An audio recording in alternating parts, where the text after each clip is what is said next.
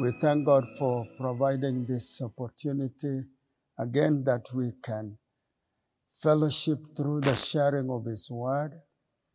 And so we yield and we submit our lives into His hands in this program that He will speak into our hearts, trusting in Him, trusting that the Holy Spirit will open up our eyes that we may receive the wondrous things in His Word. I welcome you in the name of Jesus Christ. My name is Sakai Ongeno. I love the Lord and I treasure to serve Him in my lifetime. Let's begin with a word of prayer. Our Heavenly Father, we thank you. We give you praise and the glory, Father, because you have given us this chance again, O God. We pray and submit our lives into your hands, O God. We pray, Almighty God, that you will open the eyes of our understanding, that, O God of glory, we shall receive of you, our God. We shall hear you speak unto our hearts. We thank you, Almighty God. We give you glory and the praise and the adoration, that you will bless the listener, the viewer, and use my life, use us as we broadcast this program. In Jesus' name we pray. Amen. I want to read from the book of Acts chapter 1, that passage that I'm very sure that you, like myself, have read it a number of times. Acts chapter 1 from verse 1. The former treatise have I made, O Theophilus, of all that Jesus began to do and to teach, until the day in which he was taken up.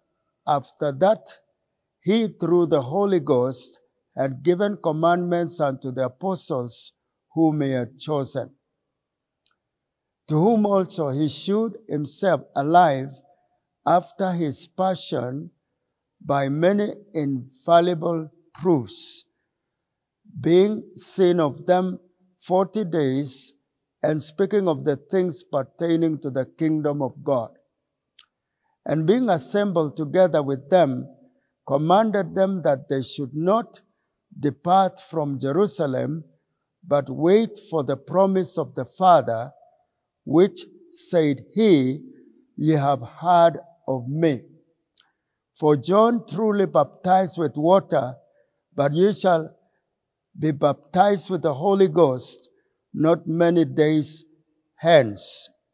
But ye shall receive power after that the Holy Ghost is come upon you, and you shall be witnesses unto me, both in Jerusalem and in all Judea and in Samaria and unto the uttermost parts of the earth. And when he had spoken these things, while they beheld, he was taken up, and a cloud received him out of their sight. Verse 12. Then they returned unto Jerusalem from the mount called Olivet, which is from Jerusalem a Sabbath day's journey.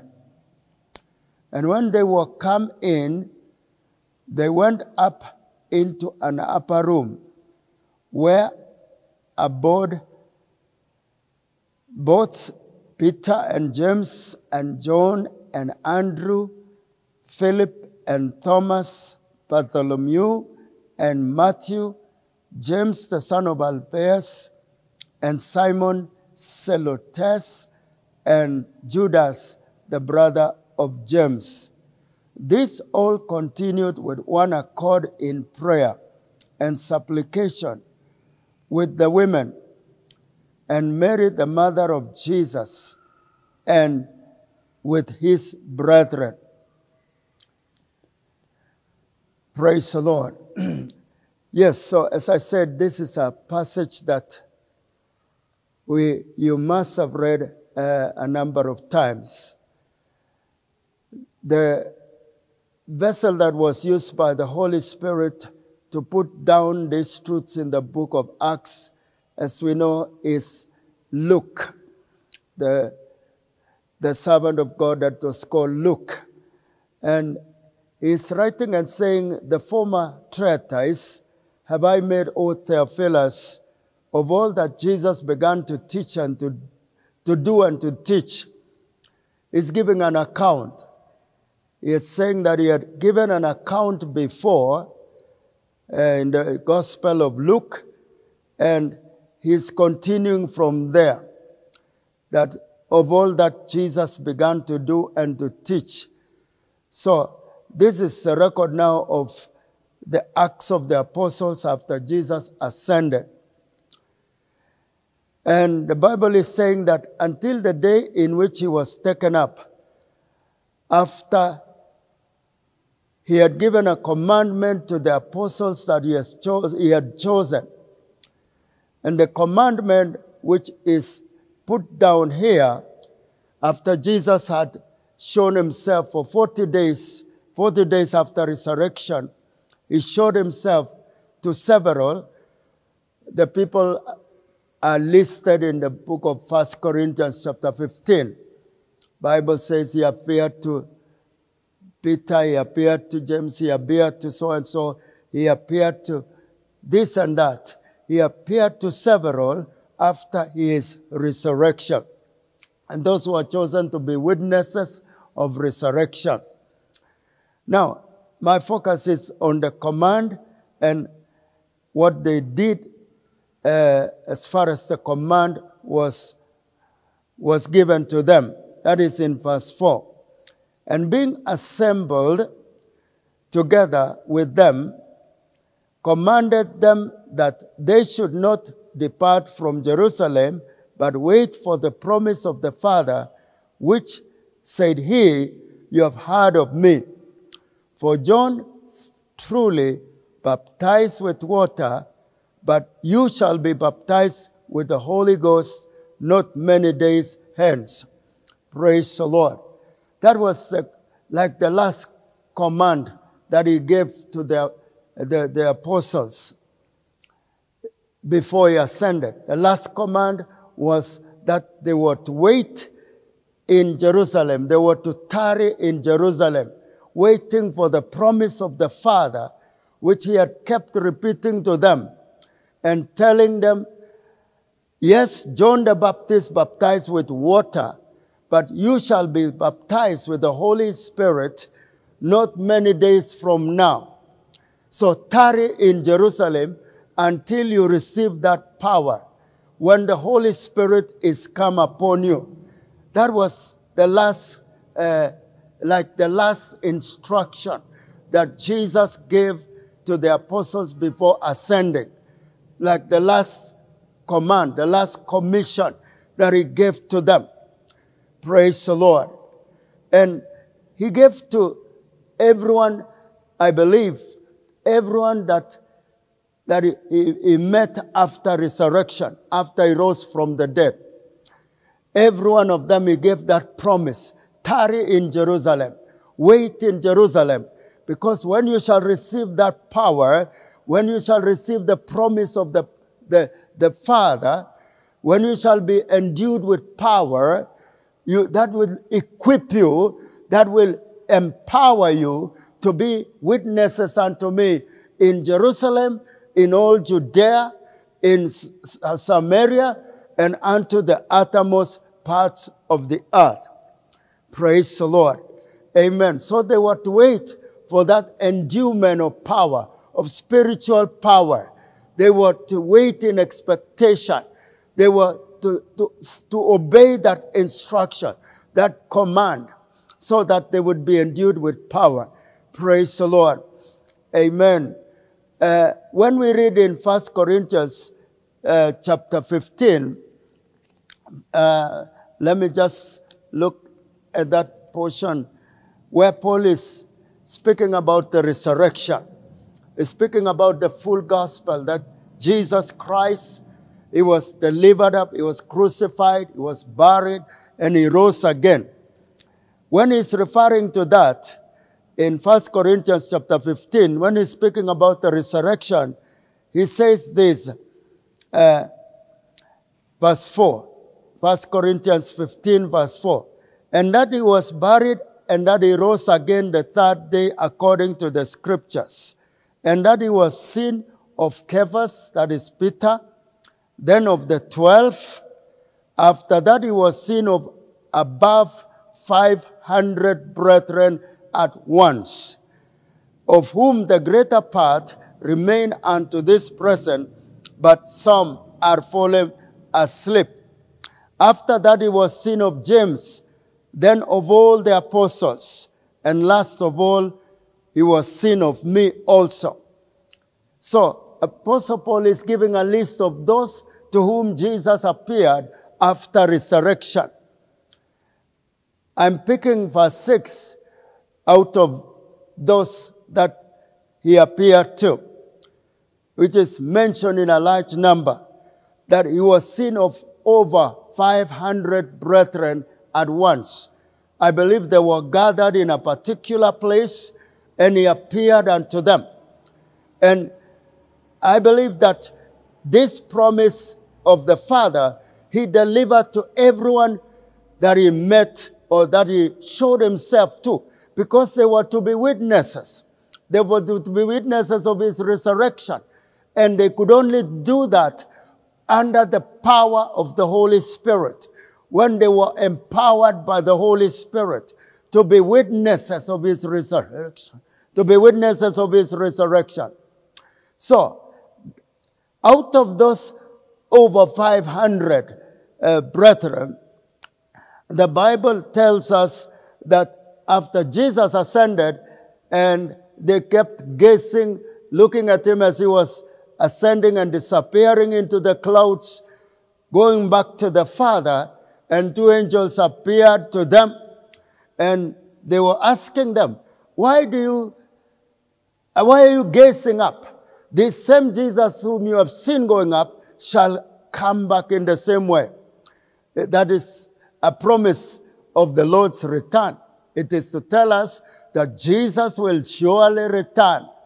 That is what the angel said. You men of Galilee, why are you standing gazing up into heaven?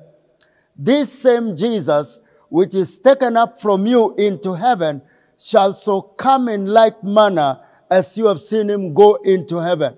The same way you have seen him go into heaven, the same way he shall come.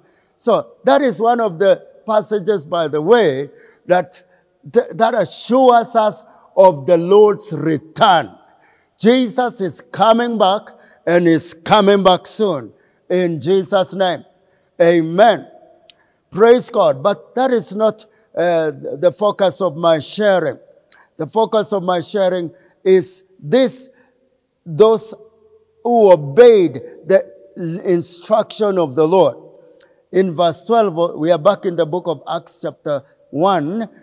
Then they returned unto Jerusalem from the mount called Olivet, which is from Jerusalem a Sabbath day's journey. So they returned from where they had seen the Lord rising up, or going up into going back to heaven. They returned from that place, and when they came, they went into the upper room, the Bible says. And they made there like an abode, a habitation, a dwelling place, a place where they would dwell. They were gathered there, and the list of the apostles is given there, together with the women, together with the Mary, the mother of Jesus, and his brethren. They're listed among those 120 that obeyed the commission of the Lord, the last instruction they were given, to wait for the promise of the Father. The promise of the Father. You see, this is a promise. In the Word of God, when we are making prayer, we have to stand by a promise. A promise we have to catch a promise that God has made and cling to that promise and pray upon that promise. Praise the Lord. Pray upon that promise. The same Apostle Paul that we have mentioned in 1 Corinthians 15, for example, he clung to the promises of God. When the Lord appeared to him, the Lord had said, I'm sending you to the Gentiles and I will deliver you from them. And we know that Apostle Paul went through so much persecution, stoning, even to the point of death. His life was hunted by his fellow Jews. But he clung to the promise that God had promised from the beginning that he will deliver them. He will deliver him from all those enemies. He will deliver him. He was clinging to a promise. So even when he is writing letters to the churches, he's telling them, pray with me that I shall be delivered from those who don't believe. I shall be delivered from them. He is standing by a promise that the Father had given unto him at the beginning of his ministry. Praise the Lord. So our prayers should stand by the promises of God. God has promised this. He cannot lie. He is not a man to change his mind. We cling by his promise. Praise the Lord. Amen. So this 120, they clung to the promise of the Father, that God would pour out his Spirit upon them. They will be endued with power when the Holy Spirit is come upon them. They stayed on that promise. And so they went to the upper room. And verse 14 is saying all of them, they continued with one accord. All of them were in one agreement, one mind. One mind. They are all waiting on the promise of the Father. The promise of the Father. No one there had another agenda among the 120. Their agenda was, the Lord has given us a promise that we wait on the promise of the Father. And they continued in that one agenda, praying to God in one accord and making supplication with all the women.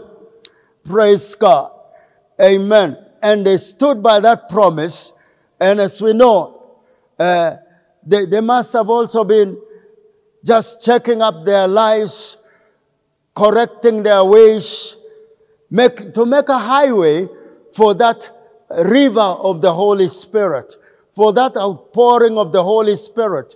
They must have been checking their lives, checking out their relationships. What is their attitude towards one another? What are their feelings? If they had any ill feelings about each other, they must have taken time to correct. They must have taken time to sort them out, until they got to the point where they were all of one accord, all of one mind, all in one place. It was not just a physical gathering as we know. It was more than a physical assembly of 120 people. It was a people that were of one accord. When God looked at them from heaven, it was like one person. It was like one person because they were of one mind, one accord, one spirit, one love. One love. That is the point they reached. That is a high point that they reached in their preparation. And so the Bible tells us in chapter 2, verse 1, and when the day of Pentecost was fully come, that is a time now for the Holy Spirit to be poured out. When that day was fully come, they were all with one accord in one place. They were all with one accord in one place. Praise the Lord. That was the preparation they needed. Amen. My sharing is I want to just review and and remind us that the issue of a remnant, the issue of a remnant, picking from that 120, as we have said this before, but it's something worth reminding ourselves, because it's our goal. It is a main vision in the end time church, for the church to come to a glorious place, for the church to come to a place where she shall be glorious. She shall be radiating with power, with light, with truth. Where she shall be doing all that, she must receive power from above. Amen.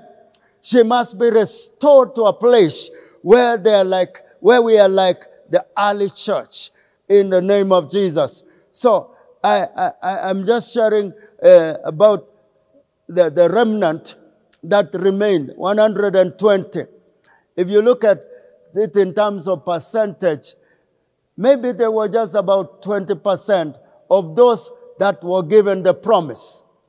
If we say they were above 500, as the scripture says, if we use 500 and 120, you can see that is about 20% or 20-something percent of all those that received the promise. But only 20% obeyed. And so I'm using that as a remnant. There are many other examples in the Bible where only a remnant met the conditions. Only a remnant were obedient, fully obedient to the instruction that they were given by the Lord. Praise the Lord. Amen. So that is one item. We want to look in the Bible some of the verses that speak about remnant. I would like to read a few of them in Jesus' name. Let me read the one in the book of Zephaniah, chapter 3. There are many of them. Let me read Zephaniah chapter 3. I think it's verse 13. Zephaniah is that small book just behind Zechariah, behind Haggai. Chapter 3, verse 13 is also a passage that is speaking about restoration, the promise of restoration, the promise that the church shall be restored. There shall be a restoration. The church shall be restored. Joel chapter 2, many passages. I shall restore unto you the years that have been taken up or eaten up by the locust, by the cankerworm, the palmerworm, the caterpillar. I shall restore unto you. So this passage in Zephaniah is also speaking about restoration. Revival is a restoration. Praise the Lord. The church being restored to its place and being lifted up from there. Being lifted up from there. Being lifted up. So, chapter 3, verse 13, it says, verse 12 says, I will also live in the midst of thee, an afflicted and poor people, and they shall trust in the name of the Lord. They shall trust in the name of the Lord. Verse 13, the remnant of Israel shall not do iniquity, nor speak lies, neither shall a deceitful tongue be found in their mouth. For they shall feed and lie down, and none shall make them afraid. It's something speaking about the restoration of Israel. And we know that Israel in the Old Testament is a picture of Israel in the New Testament, which is the church. And so what was done to Israel in the Old Testament, what was done to them, shall be replayed in the church. I believe it with all my heart in Jesus' name. And the Bible is saying, this remnant shall not do iniquity. In other words, they shall be a holy people. They shall be a holy, righteous people. And we know revival, one of its aim and its purposes is to lift the level of righteousness We have referred to that scripture in Hosea chapter 10, which speaks of revival as a reign of righteousness. A reign of righteousness. A revival of righteousness. It shall be a revival of righteousness. So one of the things that shall mark the remnant that are to receive this revival, that are to cause this revival to be birthed, is that they shall do no iniquity. They shall be like the remnant we are reading about here in Zephaniah.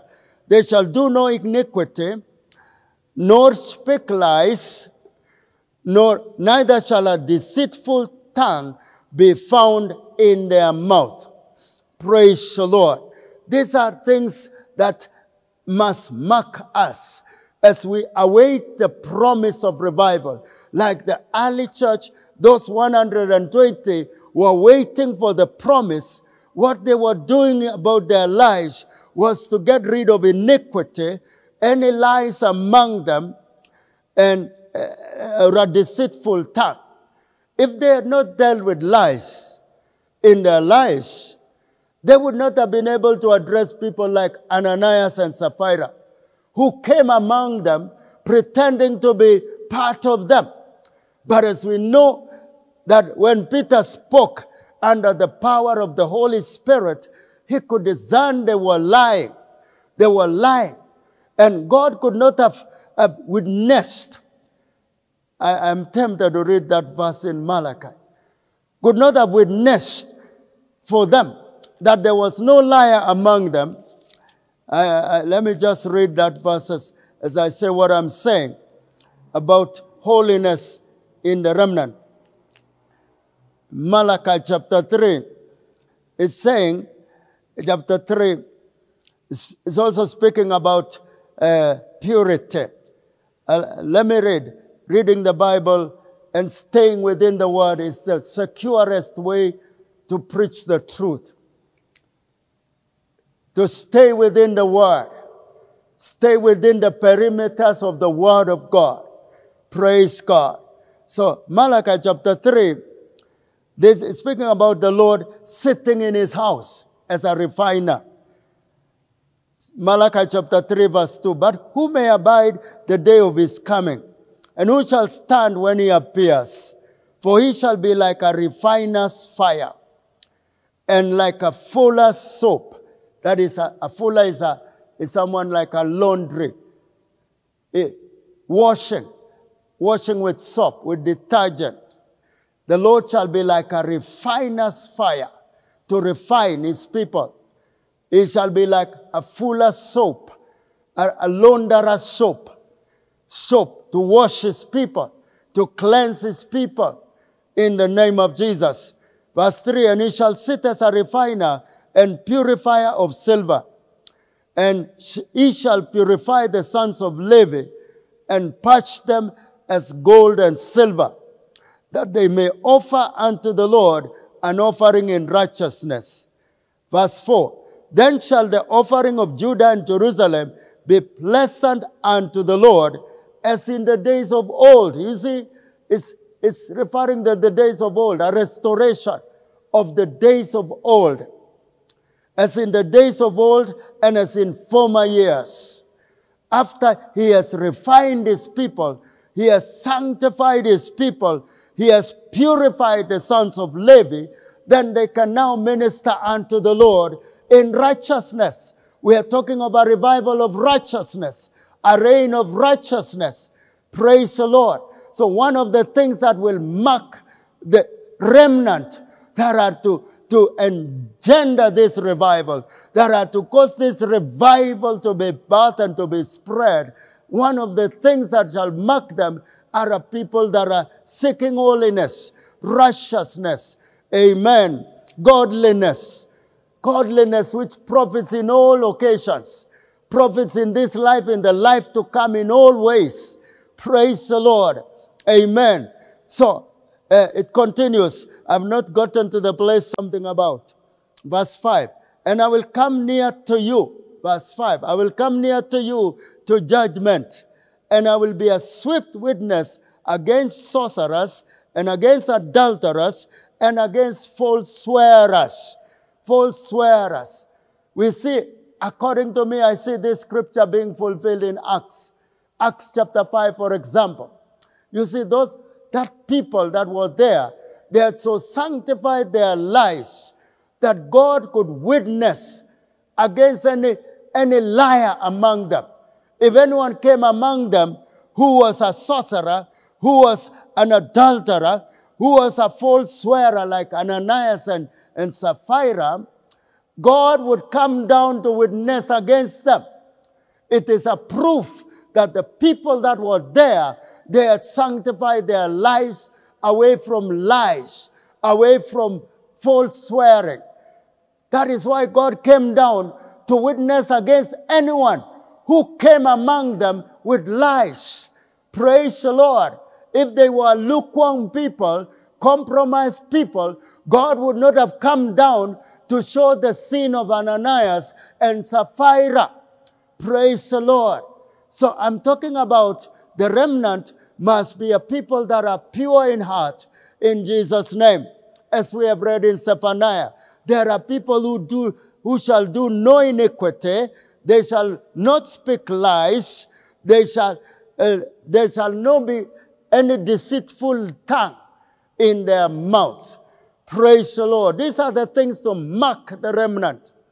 We must study them so as to know the qualifications, the conditions that are necessary for us to receive the fulfillment of the promise, like the early church. They met the conditions, and when the day of Pentecost was fully come, the Holy Spirit was poured upon them. Praise the Lord. And Peter began to preach under power of the Holy Spirit right from day one. Right from day one. Praise the Lord. And he's telling the people, this same Jesus whom you crucified, this same Jesus whom you delivered to be crucified, this same Jesus, God the Father has exalted him and has made him both Lord and Christ. And because he has ascended to the right hand of the Father, and he has received the promise, Peter is saying that in Acts chapter 2. He has received the promise of the Father, the promise of the Holy Spirit. He has received and he has poured out upon that vast group of 120. And he began to tell them, that is why you see this. You see them speaking in other tongues. You see this manifestation. It's because Jesus Christ has ascended to the right hand of the Father. He has received the promise that he told us about, the promise of the Father that he told us about. He has received and he has now poured upon us. Praise the Lord. Amen. Glory to God. We must seek the fulfillment of the promise of revival in Jesus' name. Amen. Glory to God. So I'm just mentioning a few of the conditions of the remnant in Jesus' name. I've mentioned they shall be obedient, like that early 120. They obeyed the last commission. They stayed in the upper room. They waited in Jerusalem. They tarried in Jerusalem. They obeyed. Praise the Lord. So the same remnant in this last day, they must be fully obedient to the Lord. They must obey the Lord. They must obey the leading of the Holy Spirit. Number 2, I've said that they must be a people that are pure, holy, seeking righteousness. Praise the Lord, like we have read. They shall do no iniquity. They shall not speak any lies. There shall be no deceitful tongue in their mouth. In the name of Jesus.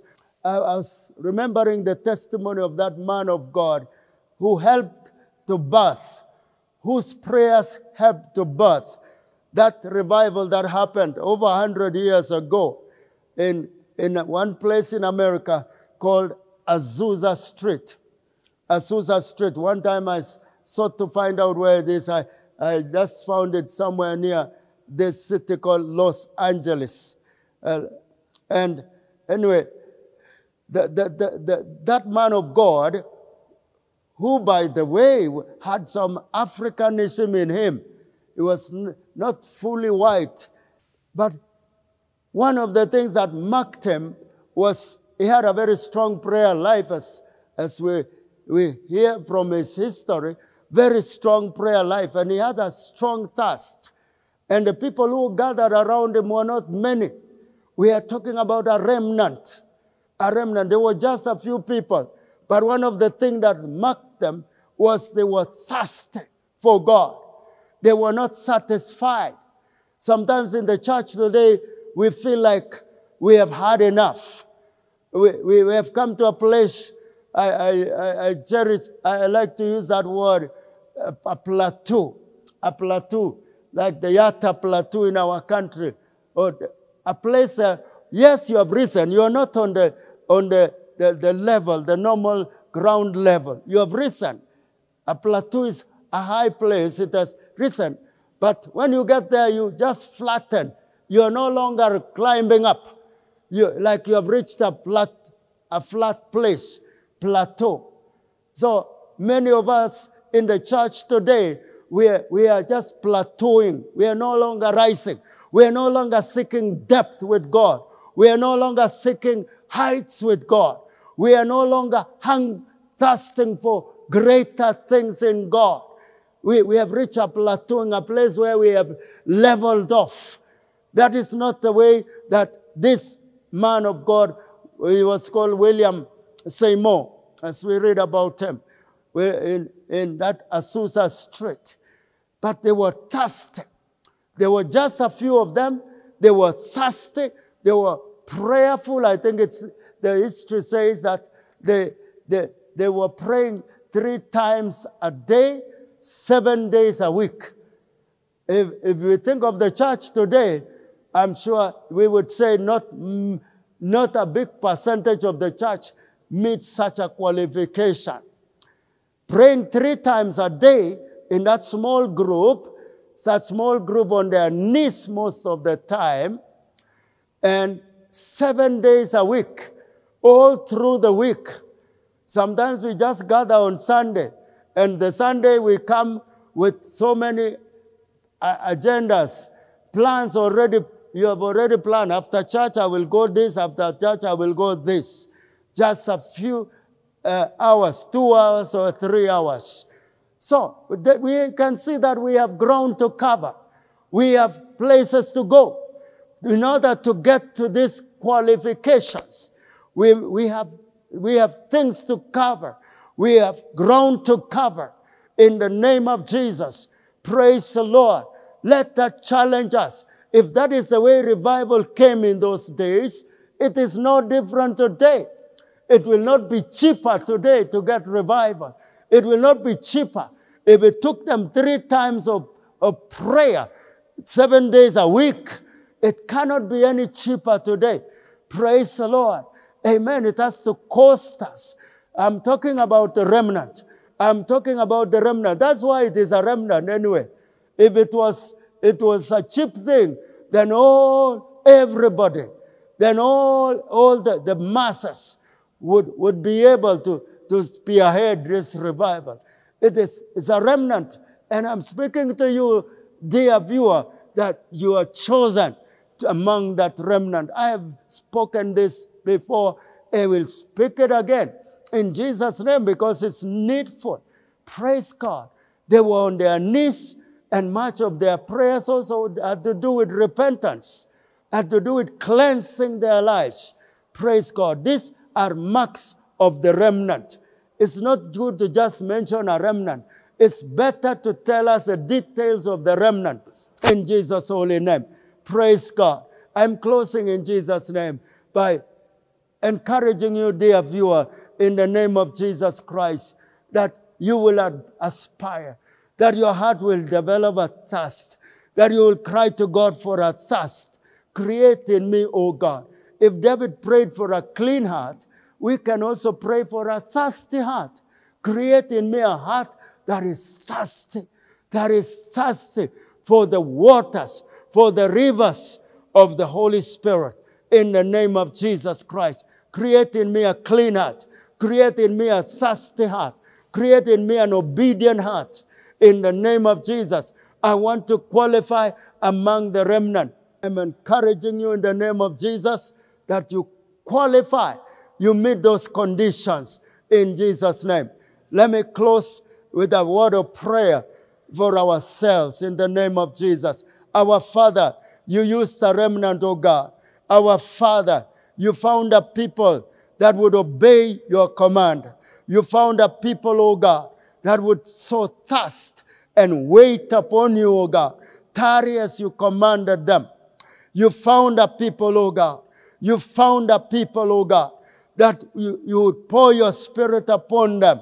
Oh God, our Father, when the Holy Spirit came, it came directly upon that 120 who had prepared, who had met the conditions. The Holy Spirit was not poured upon the whole world of that time. It was poured, the Holy Spirit was poured upon them that had prepared, them that had obeyed. O God of glory, we pray, our Father, you are a God of a second time, a second chance. You have given us a second round, O God, our Father, to trust in you, O God, that you will revive your church, O God. In the name of Jesus, we pray like the psalmist, O God, who said, turn us again, O God. Restore us again, O God. Come down upon us again, O God. Visit us again, O God. We pray, our Father, that, Lord, you will turn us again, revive us again, restore us again, visit us again, in the name of Jesus, by pouring your Spirit upon us. Help us, O God, to meet those requirements, O God, to be obedient unto you, to be that people that are seeking after righteousness. In the name of Jesus, O God, our Father, we pray that we shall thirst after your Spirit. In the name of Jesus Christ, we pray, O God, that you shall help us, our Father. Help us, our God. We shall not stop at any point. We shall not plateau. We shall not level off. We shall keep climbing, keep ascending, oh God, to heights in God. In the name of Jesus, in the name of Jesus, help us, oh God. In the name of Jesus, I pray for the viewer. I pray for the viewer of this program, oh God. In the name of Jesus Christ, that we shall be among the remnant, oh God. I pray you attend to the need, oh God. Those pressing needs, oh God. Pressing family needs, oh God. Pressing financial needs, oh God. I pray in the name of Jesus, you will provide, our Father, even for children that are due to return to school this coming week. In the name of Jesus, provide for the viewer. Provide, our Father, in the name of Jesus. Oh God of glory, heal the sick, oh God, that will listen to this program. Heal them, oh God. Cause them to rise out of their beds in the name of Jesus. Let healing accompany the preaching of your word. Let signs and wonders, oh God, accompany our Father, even as you promised, oh God. We thank you, our Father. We give you glory, honor, and praise. Thank you for hearing us, even in this prayer. In Jesus' name we pray. Amen. May the Lord bless you, dear viewer, in Jesus' name. Thank you for tuning in. And I want to give you an opportunity, if you are not born again, you have listened to this little sharing, and you feel your heart, you want to open to Jesus, and you feel this is a moment. Let me lead you in a prayer of repentance. Just repeat this prayer and say, Lord Jesus Christ, I thank you that you laid down your life, oh God, at Calvary for my sake. You shed out your precious blood that I may be saved. Thank you for such great love. Today I come to you knowing I cannot save myself. I need a Savior. I need you, Savior. I pray you forgive all my sin. I repent of my sin. Wash me with your precious blood and come into my heart. Be my Lord and Savior. I thank you, Lord Jesus, for saving my soul. And I ask you to lead me from this day forward. in Jesus' name. Amen. If you prayed that prayer, I give you the assurance of the Word of God that you are born again, you are a child of God, you have been given the right to become a child of God. So seek out a church in your vicinity, and may you go there and grow among other believers in Jesus' name. God bless you again. Thank you for tuning in. Amen.